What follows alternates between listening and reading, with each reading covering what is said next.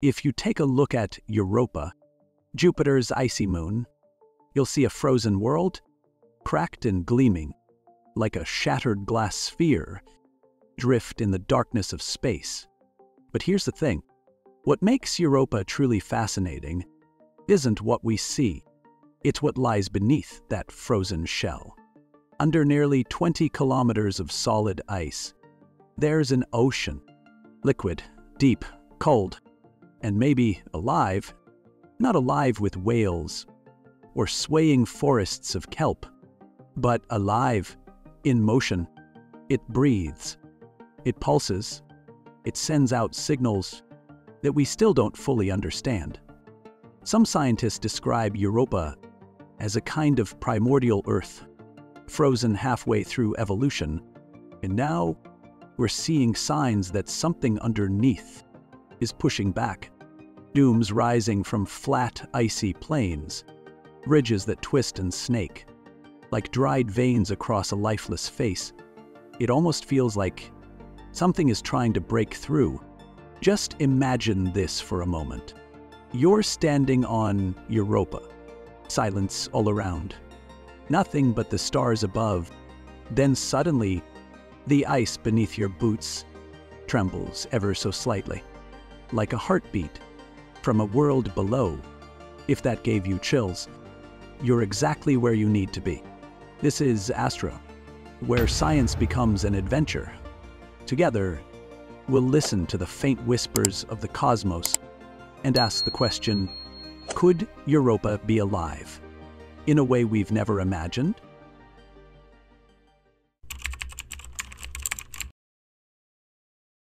Let's imagine a world just a little smaller than our moon, a place hiding a deep, dark secret, beneath a crust of ice colder than -260 degrees Fahrenheit.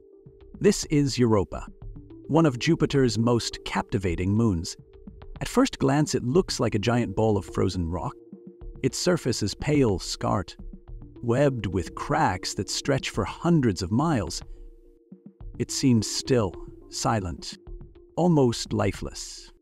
But don't be fooled. That icy shell hides something extraordinary, because beneath the surface, Europa is alive with motion. And the reason why is something called tidal heating. As Europa orbits the gas giant Jupiter, it's constantly being squeezed and stretched, pulled in different directions by immense gravitational forces. This ongoing tug-of-war creates friction deep inside the moon, and that friction generates heat. Enough heat to melt the ice below, enough to sustain an entire ocean beneath the surface, an ocean that may be deeper than any found on Earth. Scientists believe Europa's ice shell could be up to 12 miles thick, but under that frozen armor lies a vast, salty ocean, and it's kept warm, not by sunlight, but by Jupiter's invisible gravitational grip. It's a strange paradox.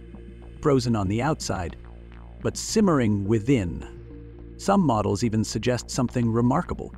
If we could somehow drill through the ice, down into that hidden sea, we might find a faint, glowing light rising from the seafloor, a glow born from chemical reactions between water, salt, and the rocky surface below. It could be a sign of geothermal activity, or something more, a signal, however faint, that something is breathing. In the dark, on the surface, Europa appears frozen and still, but below, it's a world boiling with potential. And sometimes, that hidden world tries to break through in ways we're only just beginning to understand. And that brings us to the mystery of frozen cryovolcanoes.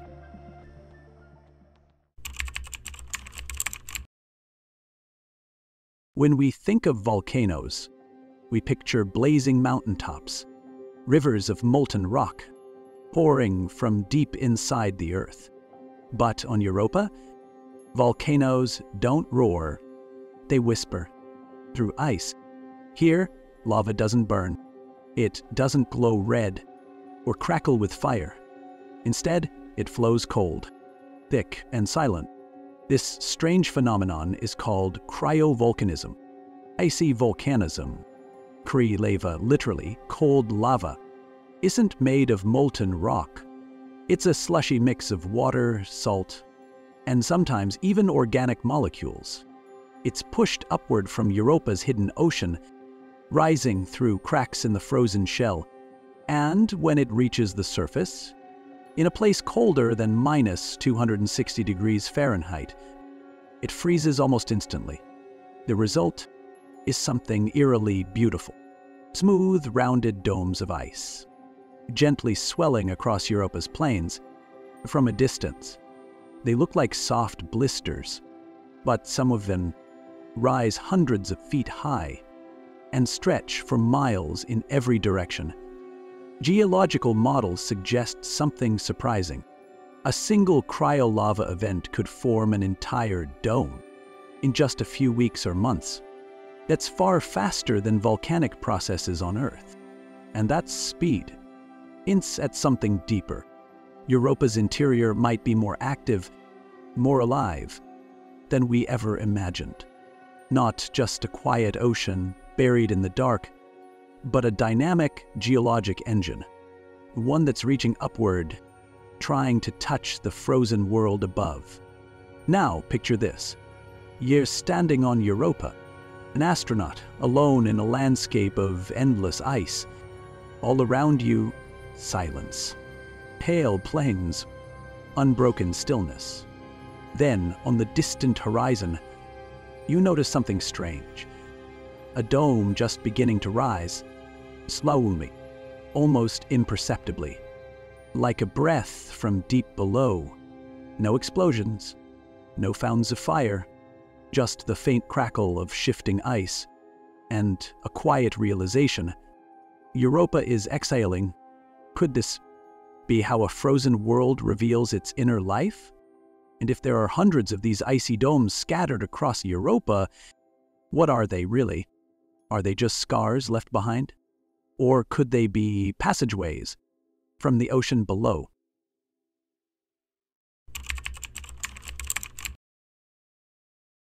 Let's rewind to the late 1990s. NASA's Galileo spacecraft was flying past Europa, capturing thousands of high-resolution images, along with detailed 3D scans of the moon's frozen surface. Among those first snapshots, scientists spotted around 38 mysterious dome-like structures. At the time, they had a theory. Maybe these were cryovolcanoes, slow eruptions of slushy frozen lava. But back then, it was just that, a theory, a fascinating guess, lost in a sea of icy unknowns. Fast forward to today. A new study led by researchers at NASA's Goddard Space Flight Center has revisited those old Galileo images. Only this time, they used cutting-edge tools, modern image processing, digital modeling, and high-resolution topography. What they found is staggering. The number of confirmed cryolava domes didn't just double, it exploded from 38 to 186. Most of them clustered together in a wild, fractured region called Connemara chaos, a chaotic landscape that practically screams geological activity. The research team measured everything: diameter, height, surrounding terrain. They built 3D flow simulations to trace how cryolava might have risen, spread, and frozen in place. And the results? More surprising than anyone expected. Some domes, once thought to take centuries to form, might have emerged in just a few weeks, or decades, depending on how thick and salty the cryolava really was. Even more surprising was what happened when they recalculated viscosity.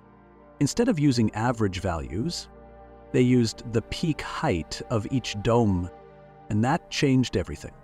Turns out, the cryolava might be hundreds of times more viscous than we previously thought. This wasn't some thin, watery slush. It moved slowly, deliberately, more like syrup than seawater. Some domes even show signs of branching flows, frozen mid-movement. like a lava field paused in time. It's eerily similar to the way basaltic lava spreads on Earth. And now, a stunning possibility is starting to take shape. Europa might not just have icy volcanoes. It might have actual volcanic behavior, powered by a hidden ocean, breathing through cracks in the ice. And if it's true, we could be looking at something extraordinary, the first real evidence of a living connection between Europa's deep ocean and the surface above. So, here's the question we have to ask. If material from that ocean is pushing all the way up, reshaping the ice, could it be bringing something else with it? Could Cryolava be carrying the fingerprints of life?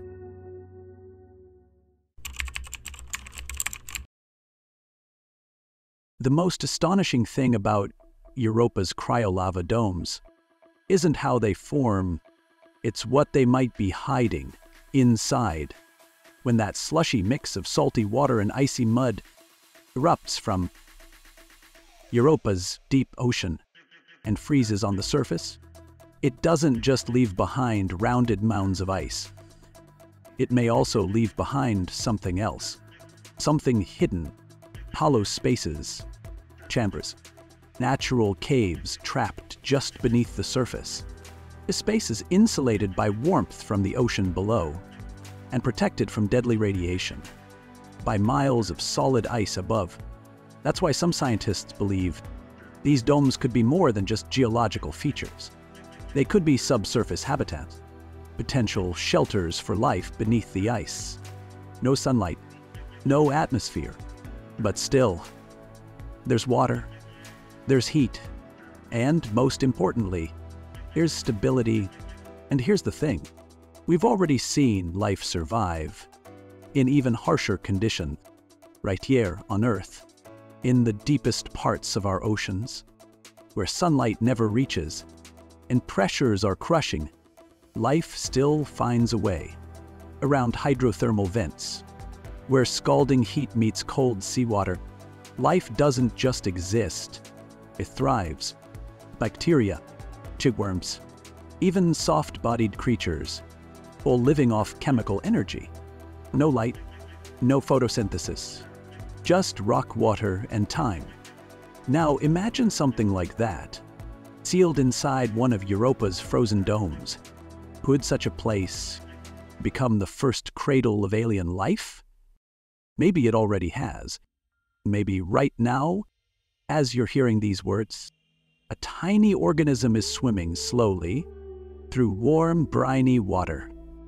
In a quiet cave, born from a cryolava eruption that happened thousands of years ago. And if life can bloom in that kind of darkness, what else might be possible? Are we seeing Europa for what it truly is? Or only through the limit of our own imagination?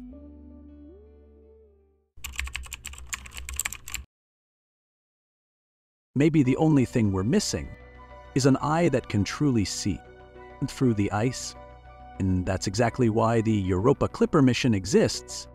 Set to launch in 2025, Europa Clipper is one of NASA's boldest undertakings. Not to explore Mars, not to land on an asteroid, but to investigate a world beneath the ice.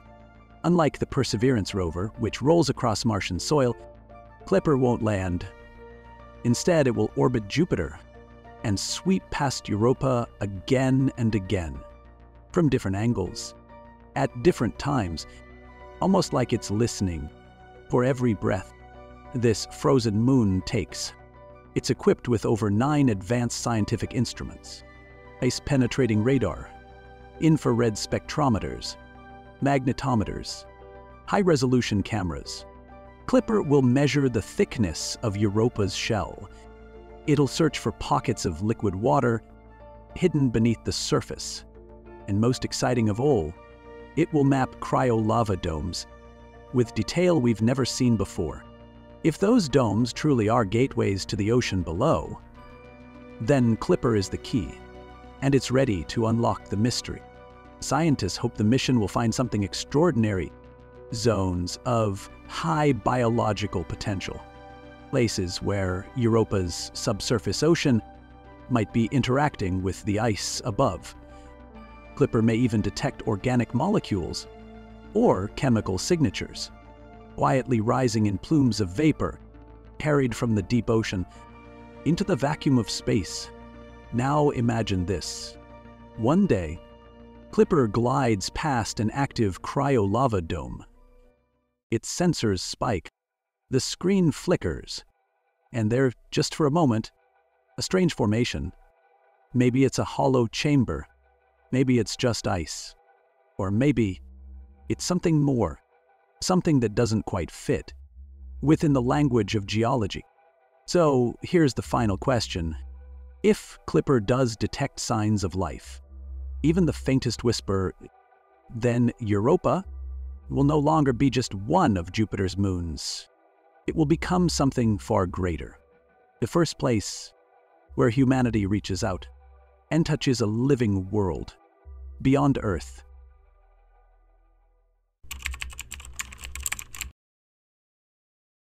On the surface, Europa seems frozen in time, a silent, lifeless world, locked in the dark of deep space.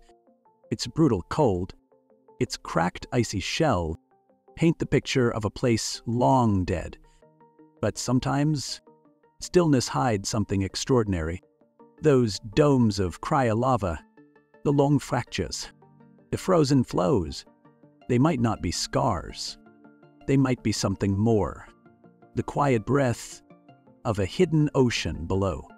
An ocean that could stretch 100 kilometers deep, holding more water than all of Earth's oceans combined. And where there's water and energy, the question of life is never far behind. So, is Europa alive? Not in the way we usually think of life.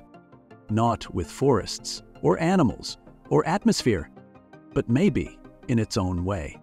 Maybe beneath that ice, there's a fragile ecosystem, microbial colonies, glowing faintly around hydrothermal vents, a world that doesn't need light or air, just warmth and time.